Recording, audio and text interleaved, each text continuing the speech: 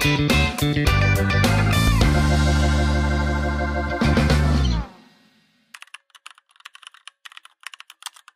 suspension system of a vehicle isolates the wheel section from the body.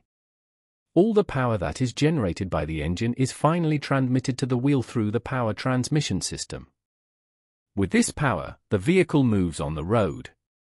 The irregular roads are the cause of shocks on the wheel, and at this point, the suspension system acts more as a filter to screen out the vehicle. The main function of the suspension system is to separate the vehicle body or frame from shocks and vibrations due to bad driving roads. A good suspension system is one that absorbs all the shocks and vibrations due to bad driving conditions, and transmits as small a component of shocks and vibrations as possible to the passenger carriage. Springiness is elastic resistance to a load. On application of a sudden load, the spring system will be in compression or expansion, as the case may be, without transmitting the same to the body. As the spring compresses, it absorbs energy and dissipates it in the form of heat energy, and when it expands, it rebounds. Hence, the main objective of a good suspension system is to separate the structure, as much as possible, from shock loading and vibrations due to the irregularities of the road surface. This is achieved by flexible elements like springs and dampers. Another function of the suspension system is to achieve the main function without compromising the stability, steering, or general handling qualities of the vehicle. This is done by controlling the use of mechanical linkages. 1. Knuckle or upright. This is used to connect the wheels to the suspension system. It is mounted on the wheel's hub. The suspension system is connected to the linkages provided. The knuckle has a caster angle and a kingpin on the front wheels, which helps in steering the vehicle in the left or right direction. 2. Linkages. Linkages are like the frame of a suspension system. All the parts of the suspension system are connected together with the help of linkages. These linkages have universal joints on both ends, which help in smooth connections between different components. Generally, there are 3 types of linkages present in the suspension system, which are as follows.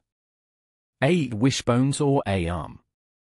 It is a solid linkage that connects the frame of the body and the wheel hub.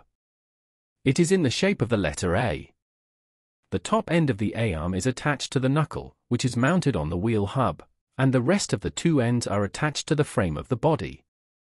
Depending on the requirement, a double A-arm can be used. B. Solid axle or live axle. It is the main axle of the tires. It connects the main body of the vehicle with the knuckle of the tire. The whole weight of the body lies on this solid axle. The suspension system is mounted on this axle between the body and the axle. This is commonly used in heavy-duty vehicles. See the multiple links. This is the most commonly used in cars. In this, multiple small linkages are used in place of wishbone arm and solid axle. By the help of these multiple links, knuckle, frame and suspension system are connected together. 3. Wheels, tires. Wheels or tires are those components of the suspension system that come into contact with the actual irregularities of the road. Wheels are the main components of automobiles as well, because they are eventually responsible for the motion of the automobile. When wheels come across surface irregularities in the road, they move up and down. This up and down motion causes the actual vibration in the body. To eliminate these vibrations, a suspension system is placed between the body and wheels. The suspension system absorbs the vibrations and helps with comfort. 4. Dampers and shock absorbers. Shock absorber, dampers are used to absorb the vibration and dissipate it in the form of heat energy. In damping action, energy is converted from one form to another. In old days, the friction effect between 2 surfaces was used as a damping agent. Semi-rotary vane-type dampers were also used. However, they were abandoned because the ratio of the sealing length around their vanes to the volume displaced was so high that these units were rapidly adversely affected by wear. In modern cars, mostly 2 types of hydraulic dampers are used. 1. Telescopic damper. Telescopic dampers are quite often called incorrectly shock absorbers. In telescopic dampers, the piston cylinder arrangement is there. In this system, hydraulic fluid flows past the pistons, and the fluid absorbs the shocks and vibrations. 2. Rocking lever damper. Rocking lever dampers work on the same principle as telescopic dampers. But in this case, a two-piston is used inside the single cylinder, and oil is displaced through the valve. The movement of the dual pistons takes place due to the motion of the wheels, which are moved onto the pistons and into the rocker levers. 5. Springs. Springs act as reservoirs of energy. Springs store energy when an impact force acts when the vehicle passes over irregularities in the road. It compresses the spring. This energy is released when the spring expands subsequently and with the help of dampers. Thus, the energy is converted into heat, and the shocks and bounces are absorbed. When the vehicle hits a bump, the tire is suddenly pushed up. In the case of rigid suspension, the full force will be transferred to the carriage unit and pushed up with almost no loss of force in the form of a jerk or bounce. However, when a spring is present, the force that acts on the vehicle compresses the spring, which absorbs the shock and prevents it from transferring to the vehicle frame. The important factors that govern the choice of the types of springs used are: overall cost of installation, relative capacity for storing energy, total weight of the suspension system, fatigue life, location. The major types of springs that are used are: 1. Leaf springs. Leaf springs are also known as laminated springs because they are basically steel strips that are mounted over one another, or laminated with a constant reduction in length. They are also called semi-elliptical springs because they are bent in that form. However, nowadays they are almost straight. 2. Coil springs. The coil shape is the best energy-storing shape for the given weight, and a coil spring stores the energy when force is acted on it twists, and stores the torsional energy. Coil springs have the benefit of fitting in a compact area.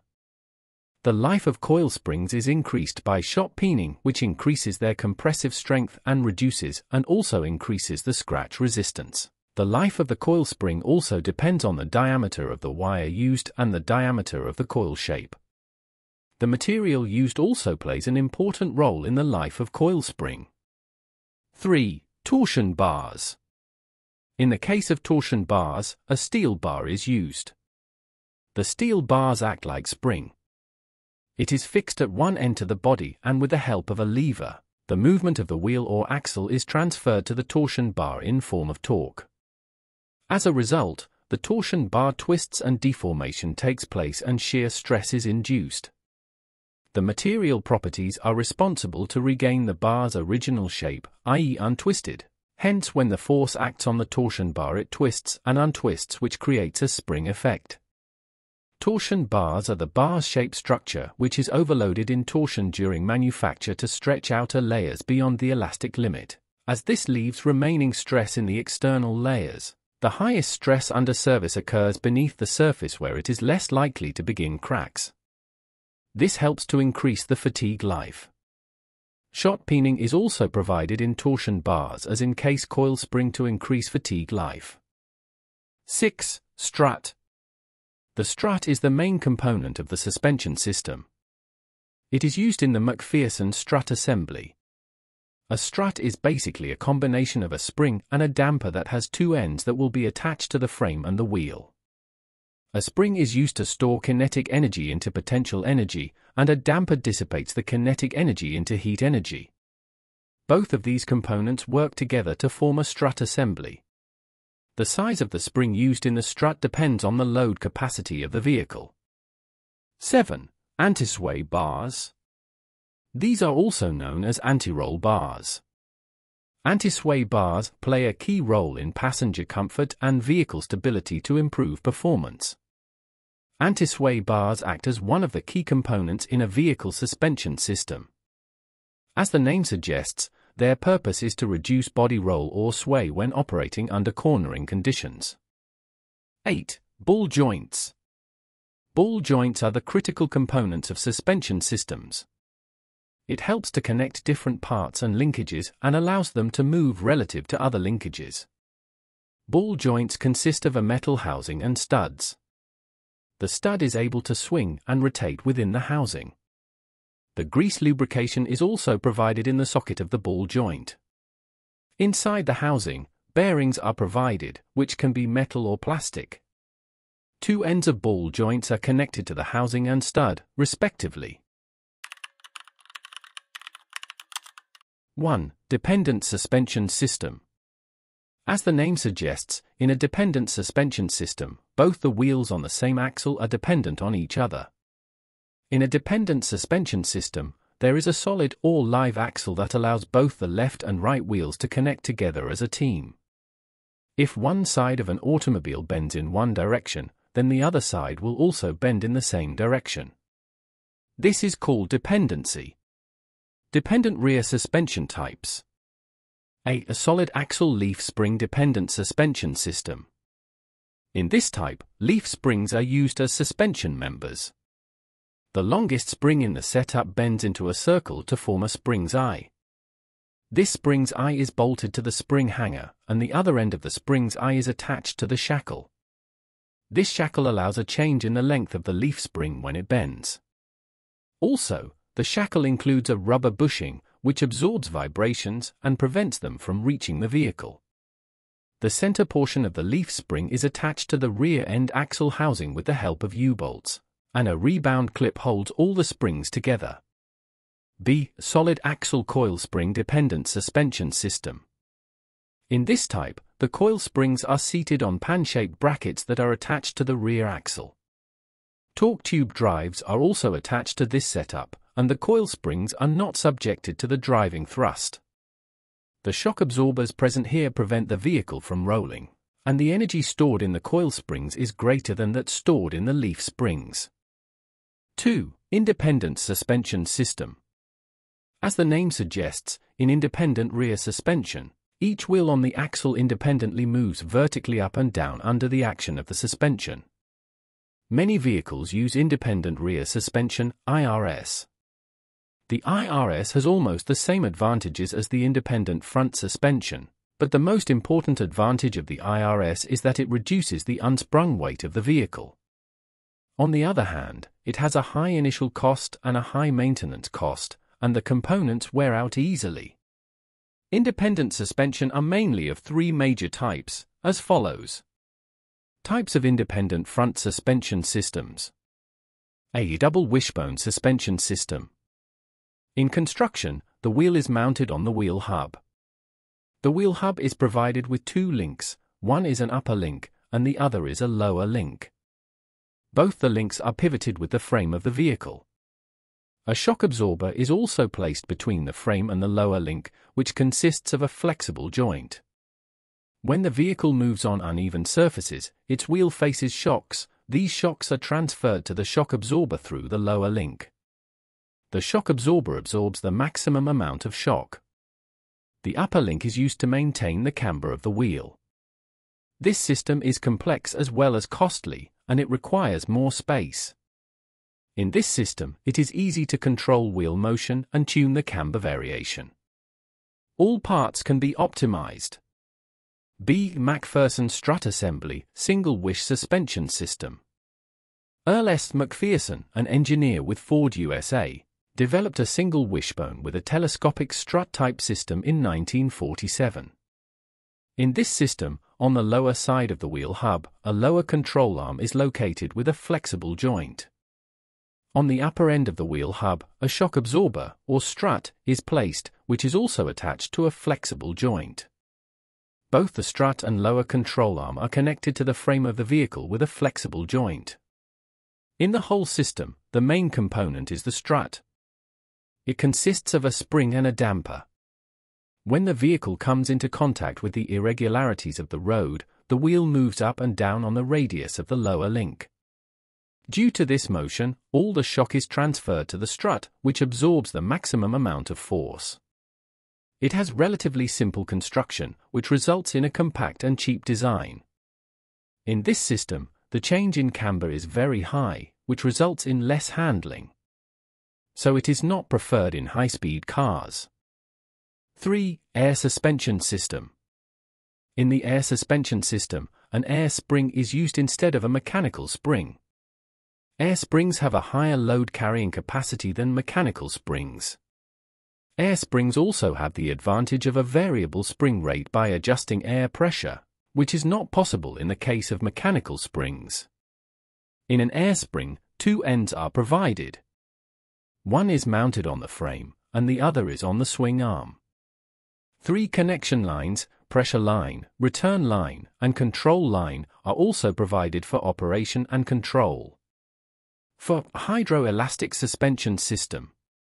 In this type of suspension system, there is an integrated fluid-filled displacer that connects the front and rear wheels on either side of the vehicle.